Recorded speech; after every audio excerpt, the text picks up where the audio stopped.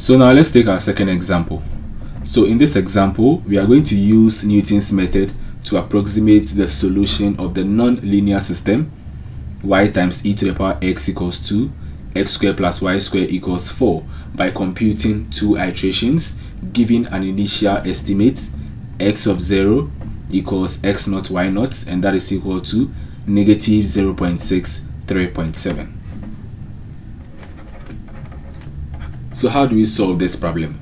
Now, to solve this problem, the first thing we need to do is to write down the formula in finding the solution of the non-linear system as far as the Newton-Raphson's method is concerned. So we have that to be x of k, and that is equal to x of k minus 1 minus the inverse Jacobian of x of k minus 1 times f of x of k minus 1. So after stating or writing down the formula, the next thing we need to do is to find the Jacobian matrix. So the Jacobian matrix is given by, now in this system we have two nonlinear equations, and so we are going to obtain a Jacobian matrix, which is what? A 2 by 2 matrix. So the Jacobian matrix is going to be a 2 by 2 matrix. So for the first row is going to be occupied by the partial derivative of the first function with respect to x, and then the partial derivative of the first function with respect to y. And then for the second row, that's going to be occupied by the partial derivative of the second function with respect to x, as well as the partial derivative of the second function with respect to y. So we are going to assume this to be the first function, and thus we are going to put it in the form, let's say f1 of xy, and that's going to be y times e to the power x. We transpose this to the left hand side, so that becomes negative 2 equals 0. And then also for the second function, we are going to have f2 of xy, and that's also going to be, we have x squared plus y squared minus 4, and that's also equal to 0. So let's try to find the Jacobian matrix. So for this element, we have the partial derivative of f1 with respect to x. So it means that for f1, we are going to consider y as a constant, and then we differentiate with respect to x. Now, the derivative of e to the power x with respect to x is still e to the power x. So here we are going to have y times e to the power x. Negative 2 is a constant. We differentiate that, and then we have 0. Now we move on to partial derivative of f1 with respect to y. So this time x is going to be a constant. We differentiate this term with respect to y, and then we have 1, because derivative of y with respect to y is 1. So we have 1 times e to the power x, which is still e to the power x. This is a constant, it goes away. Now to the second function, we differentiate first with respect to x, and then we have 2x. This and this goes away, so we have 2x. Next, we differentiate with respect to y, and then we have 2y. So this is the Jacobian matrix. Now, after finding the Jacobian matrix, the next thing we need to do is to perform the iteration steps. Okay, now we can perform the iteration steps. So for the first iteration,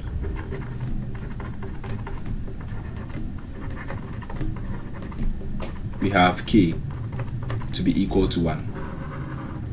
Therefore, we have our formula to be x of 1 equals x of 0 minus the inverse Jacobian of x of 0 times f of x of 0.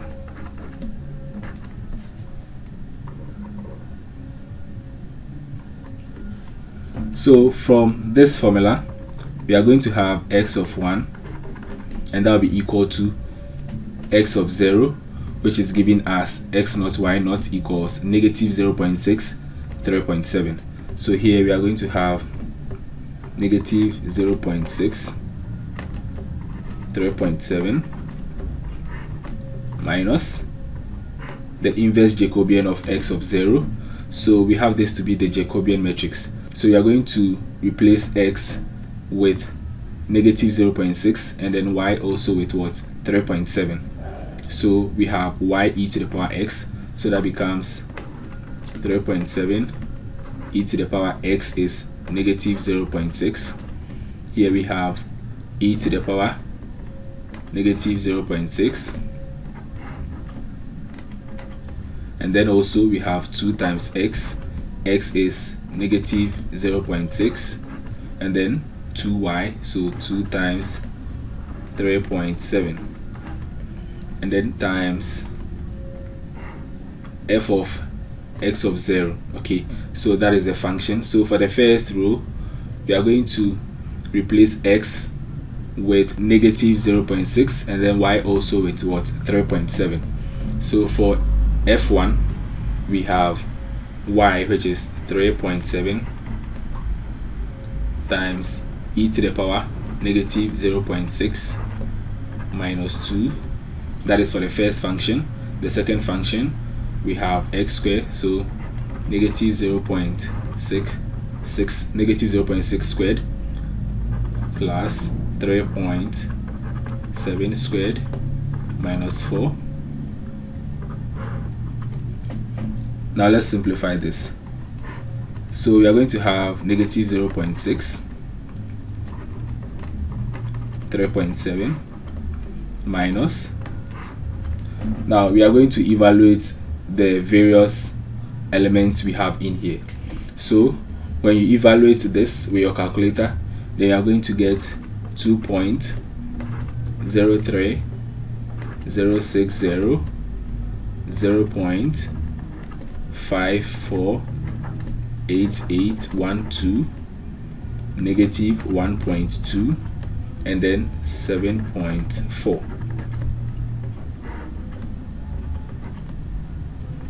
times, when you also evaluate this, they are going to obtain 0.0306031 and then 10.05.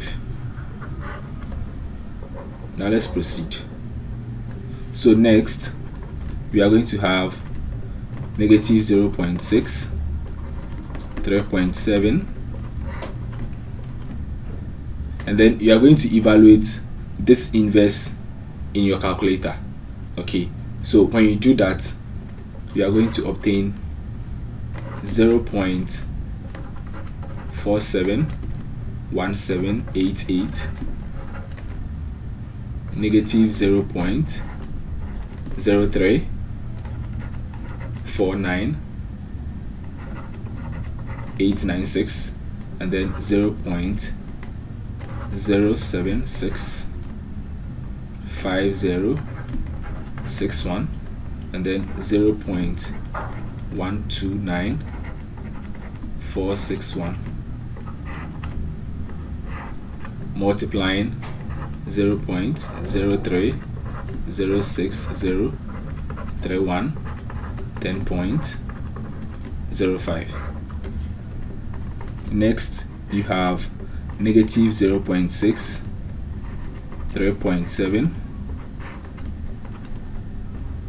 and then you multiply these two matrices, and then you have negative 0.337208, 1.303424. So at the end, we are going to obtain negative 0.262792, and then 2.396576. So this is the set of values of x of 1, and that is simply equal to x1, y1. So at the end of the first iteration step, these are the values, or this is the solution you are going to obtain. However, we are asked to perform 2 iteration steps, so we are going to do the second one. So for the second iteration step,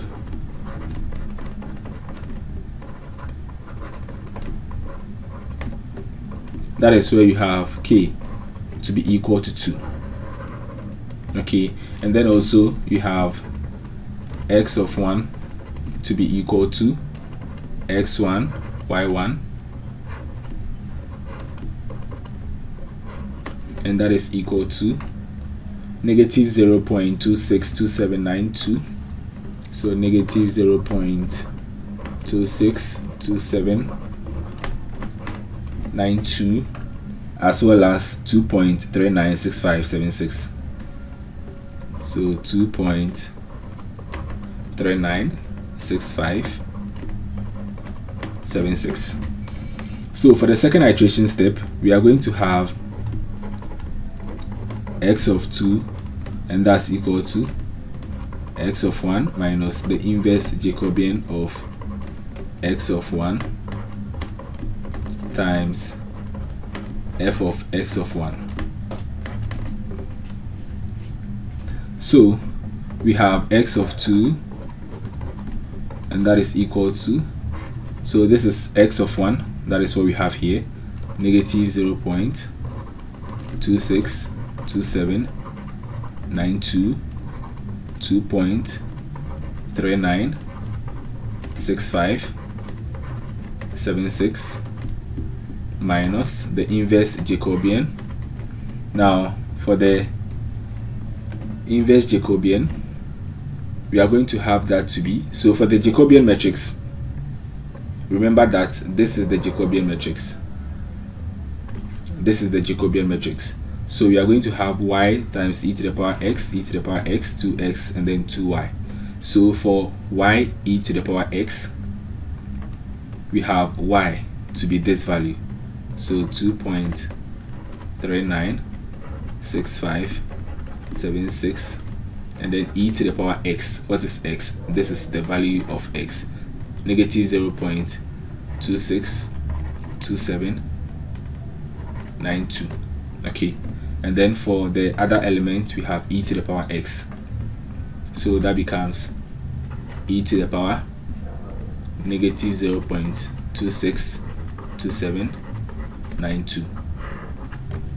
And then we have 2x and then 2y.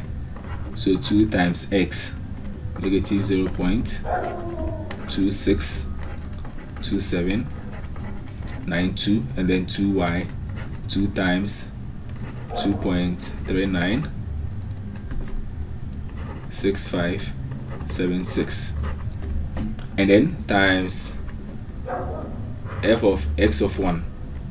Okay, so we have f1 to be y e to the power x minus 2. So y, this is y, 2.396576. So y times e to the power, y times e to the power x. So what is x? Negative 0.262792, and then minus 2. So y times e to the power x minus 2, and then f2 is x squared plus y squared minus 4. So here we have x squared negative 0.262792 square plus y square, so plus 2.396576 square